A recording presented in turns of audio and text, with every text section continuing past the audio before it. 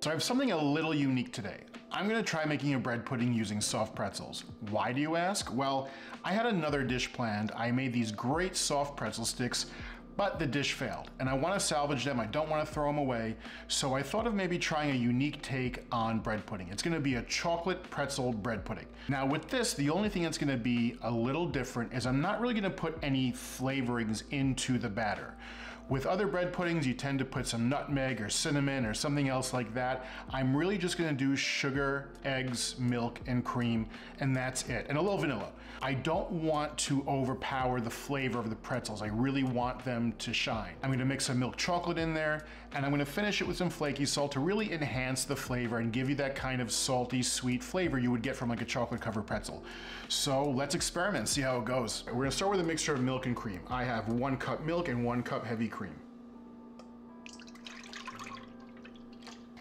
We're gonna do 4 eggs plus 1 egg yolk, just to get a little bit extra richness here. So part of this batter is gonna be a little bit of eyeballing. Typically I know I have 1 loaf or 2 loaves, so I have the ratios down, but I'm gonna kind of mess around with it as I go because I don't really have like a normal serving of bread to work with. So I'm using 1/3 cup of sugar, of white sugar, 1/3 cup of brown sugar. Now you can use lighter brown, doesn't really matter for this. 1 tablespoon of vanilla extract. To me, you can never have enough vanilla.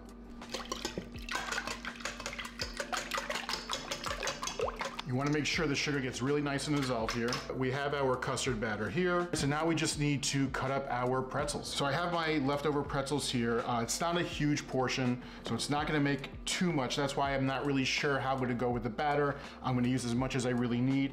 But by the way, the recipe I used was Alton Brown's soft pretzel recipe, and these are fantastic. I'm going to cut these up into about 1-inch slices.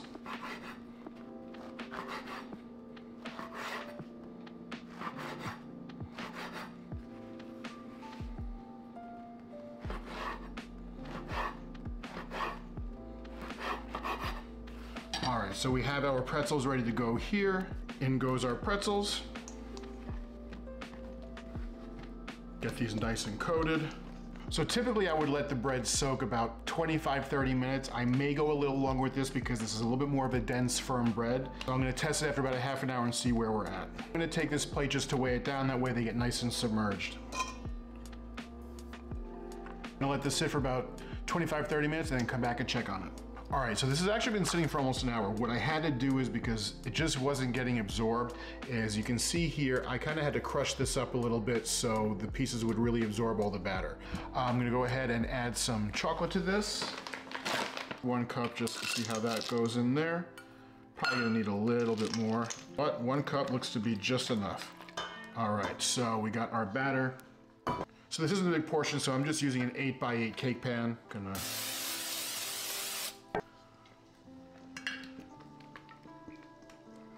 It's actually worked out to be a perfect portion for this pan. Perfect portion for this pan.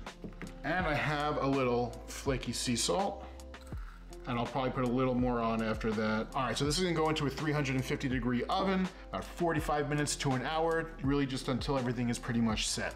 All right, this has had a chance to cool off. It smells really good.